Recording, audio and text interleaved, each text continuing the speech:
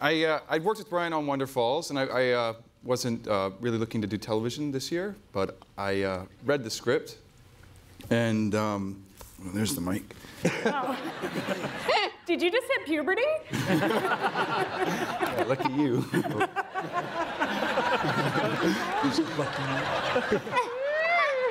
do I think I am talking like that?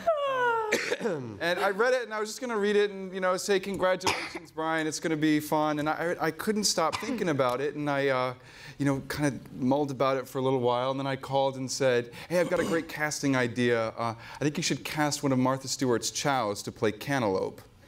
And he was like, yeah, and I was like, and keep making suggestions for casting ideas. And I thought of it, and I read it, thought about it some more, and I thought Ned is a great character, and it would be a blessing to play him. So I tested, and that's how I got it. Can I just ask, was your hesitation sort of coming off of Wonder Falls? I mean, that was such an amazing series. Did you feel a little bit like you weren't ready to go through that emotional?